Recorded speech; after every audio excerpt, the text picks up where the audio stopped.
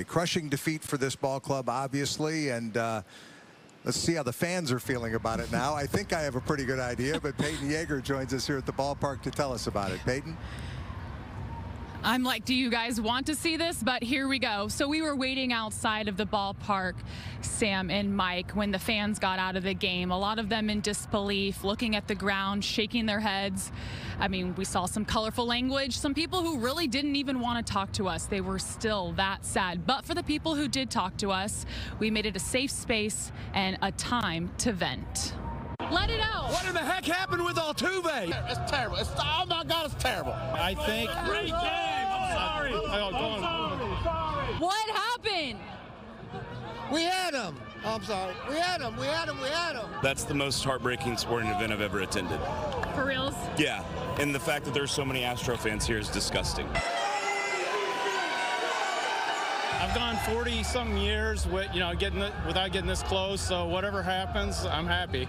Besides, nobody's won a home game yet, so there's still a chance. I felt it. I felt it deep, but that's okay. I have faith in them. They're our team. Let's win a game. You guys want to win a game? I'm a realist. There's a reason why. They got the experience. Sucks. Gonna cry? Yeah, no, I'm not going to cry. I'm going to live to fight another day. I don't know. You had to get one. I just wanted one for home because I know they play good here, but we'll see. Do you have a message for Houston after that game?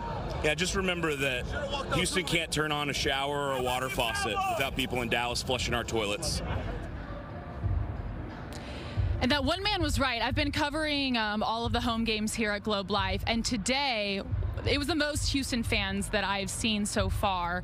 Now, when we were talking to the Rangers fans after the game, I'm sorry, they were not ready to answer that question yet. If they were heading to Houston, they wanted to go home, really take in this loss, and then regroup.